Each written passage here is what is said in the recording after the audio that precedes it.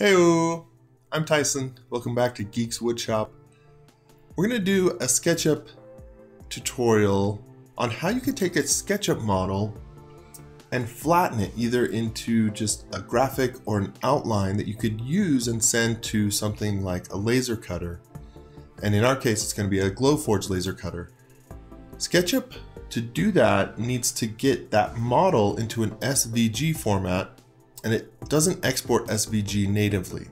And in this version, I'm going to be using SketchUp Make 2017. Now there's a different approach you can take if you have a pro version with layout, which is ultimately, in my opinion, more powerful and gives you more flexibility, but you can still do quite a lot with a free version of SketchUp. So SketchUp Make 2017 was the last desktop version, and it has some flexibility that we're going to need to make this happen. Let's jump in. So I've got SketchUp Make 2017. Let's fire it up. There's a handsome fellow. To do this example, let's start by going to the 3D warehouse, and I'm going to search for Lego construction because I know there's this cool little model here, and this will be a good example. So thank you for putting this model in the warehouse.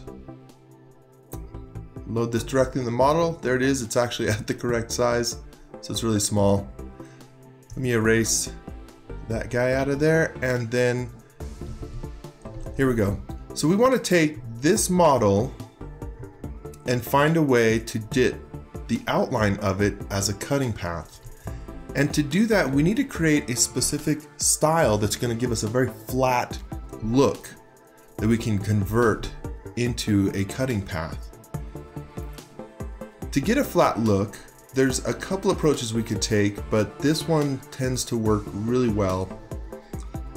To start with, this model's interesting. It's got a number of layers to help organize it, and the method we're going to use means we need to flatten all those layers. So I'm going to take all of the extra layers outside layer 0 and delete them and move them into layer 0. Now everything is in the same layer. And then I'm going to turn on color by layer. And you can see it turns them all this sort of pinkish color. And we could choose any color we want. Maybe this deep red. But that's the start. Now, we need to break this up from the background even further. Actually, this background, let's get rid of the sky and a couple things. And to do that, let's jump to styles.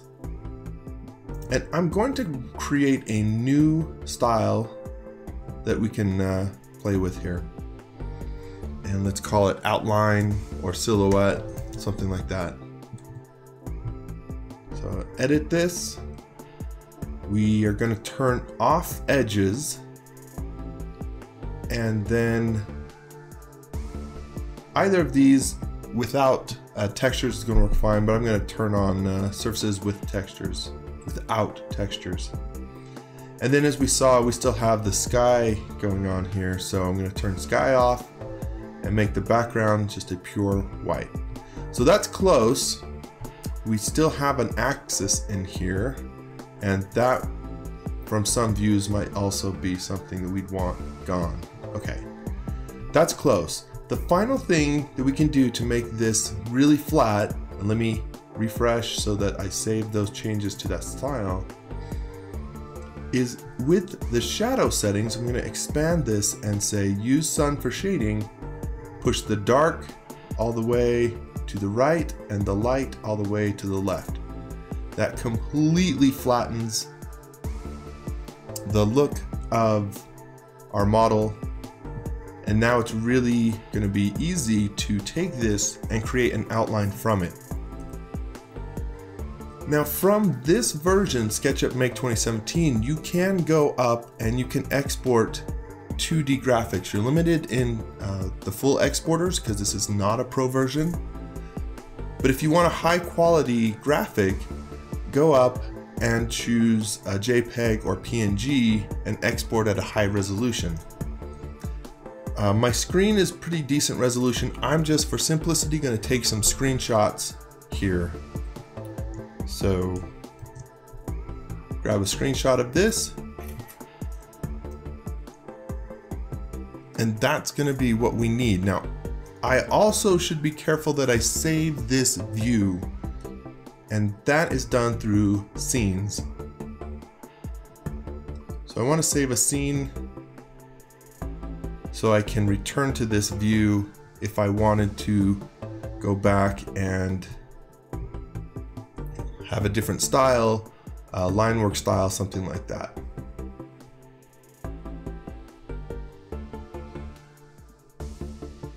Let's jump back, and that scene will let me come back. Now we can do a lot more with scenes, but for this, right now, we'll just keep this simple.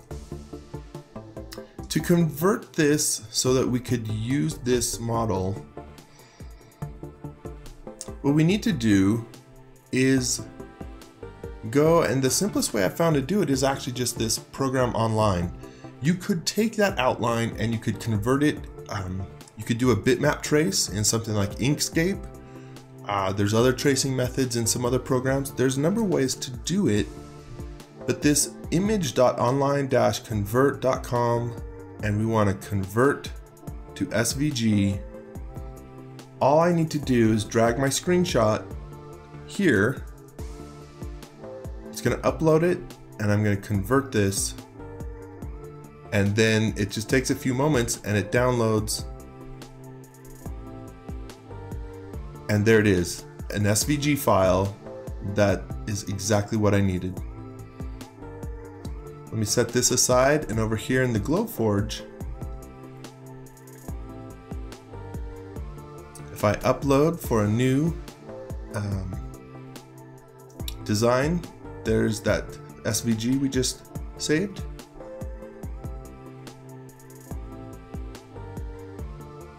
And there it is.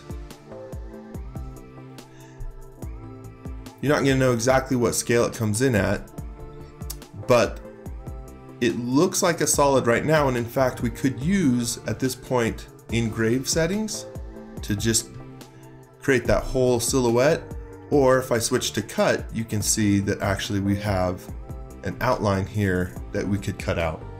So that is pretty cool. That is how you can take something like this and print out the model, stick it on your Glowforge, and then line up your outline as best you can. Now, if you're doing that, you know, it's gonna be a little bit off if you're just lining it up manually. So you know, it's a little bit off. There's cleaner ways to do it. And if you have access to, if you want to combine your SVG and your image with snap marks, that's the best way to do it. And in fact, I'll show that method in the pro version of SketchUp because we can do that with layout. But this is still pretty cool. I think this is, you know, for just taking any 3D model, and the 3D warehouse is full of millions of them, and then you can create just all these cutouts.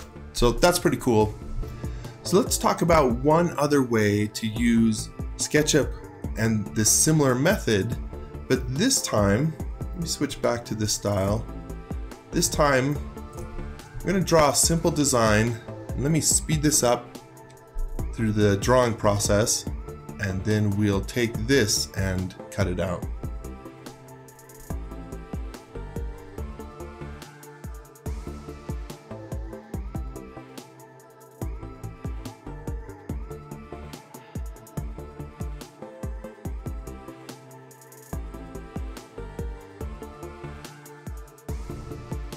Okay, so we've drawn something simple. Let's just say we're making some simple gift tags, something like this.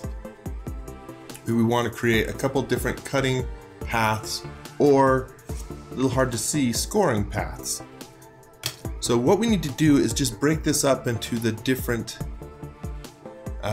cutting paths. So what I'm going to do is take this shape,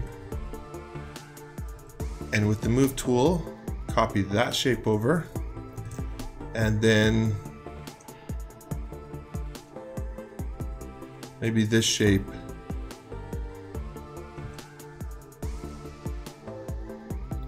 is a path inside there. So once I've got that broken out, let me delete this circle because I want that cut out. And then, so I've got 3 different shapes that represent 3 different cutting paths. And I still have my outline style here. And that's what we need. Oops.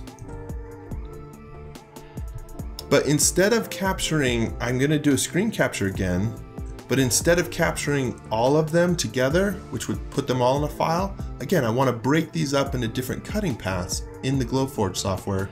So I'm going to capture each one. 1, 2, 3. The size of the capture doesn't matter as long as I capture them all without zooming further in. Because relative to each other, they're all correct. So let me jump back to our image converter. And you already saw this in action, so let me speed this up and convert each of these files.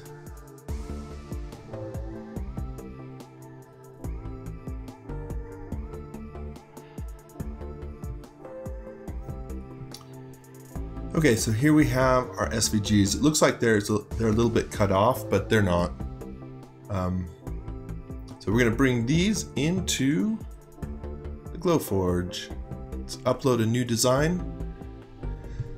The key when you're going to do something like this and layer multiple designs on top of each other is to bring them all in without resizing them. So I'm going to bring this one in.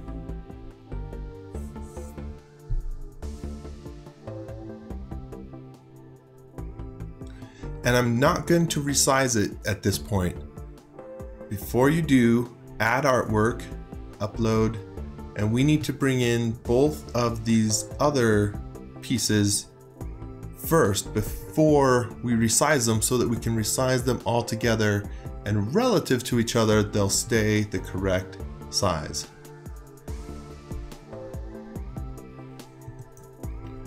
Again, if you really needed exact size on these, that's something that you'd have to bring these into another software or use the SketchUp Pro version.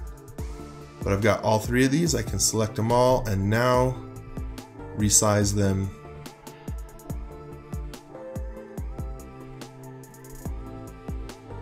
Let's zoom in a little bit and line them up. I'm just gonna have to do this by eye, but it will help if I change all of these to cut settings so that I can see the line work.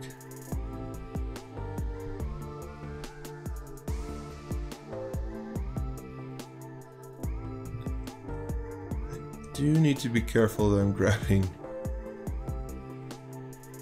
So I got this one.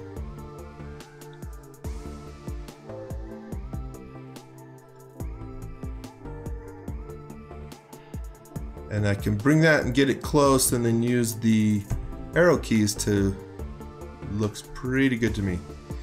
So I've got that lined up, and I could take each of these and give them their own cut settings. Or select this, copy and paste it.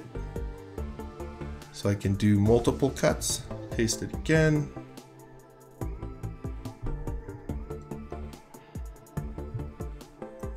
And in this one, maybe I'm just doing the inside, and so I'd get rid of the outside, or in this one, it could be the other way around.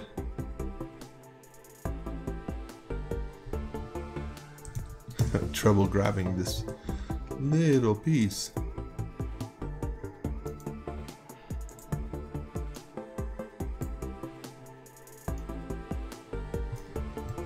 Well. Okay, so hopefully you get the idea.